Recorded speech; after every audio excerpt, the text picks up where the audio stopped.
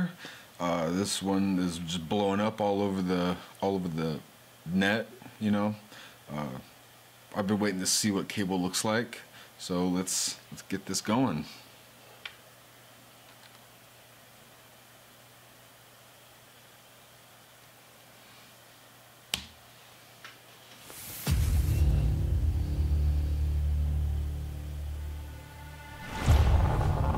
I was born into war, bred into it.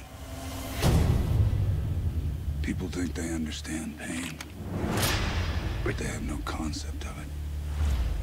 What's the most pain you've ever felt? Maybe the kind that leaves you more machine than man. Wait, no, stop! What in the actual ass? Dale, why are the visual effects not done? It's a metal arm. It's not like we're trying to remove a mustache. Ah, fuck it. I'll do it myself.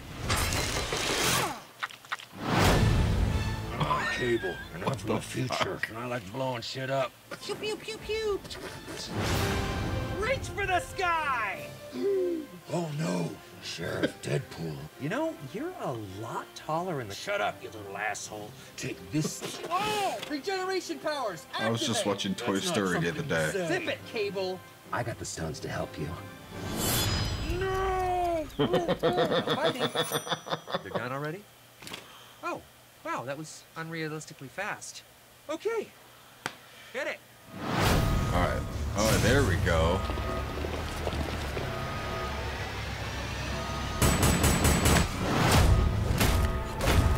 Whip his ass. Oh, nice.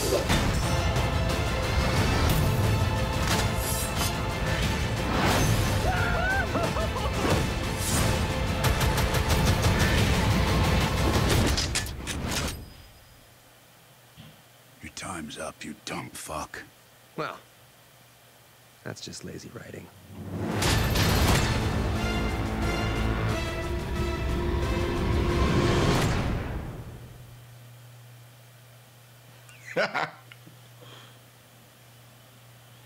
Nice.